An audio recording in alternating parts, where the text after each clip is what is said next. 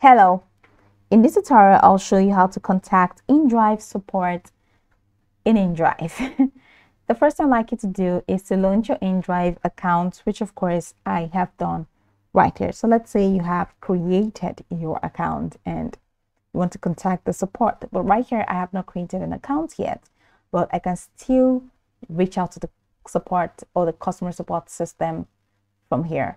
So launch in the browser of your choice and locate the search bar. In the search bar for browser, type indrive.com and it's going to take you right in here.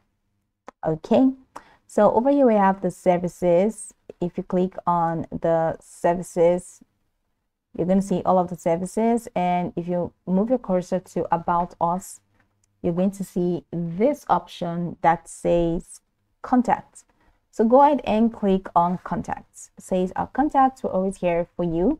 Please share your feedback or report a problem. You have this contact us button. Click on that button, and here you have a form that you need to fill out. So enter the subject matter of your complaint or whatever feedback that you have.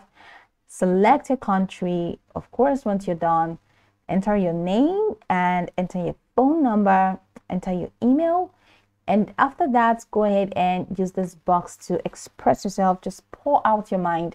Let them know what exactly they want, what exactly you want them to do for you. So leave a comment in there, and you can even use this plus icon for you to upload files if you want to upload any file. And once you're done, just go ahead and punch the submit button right there.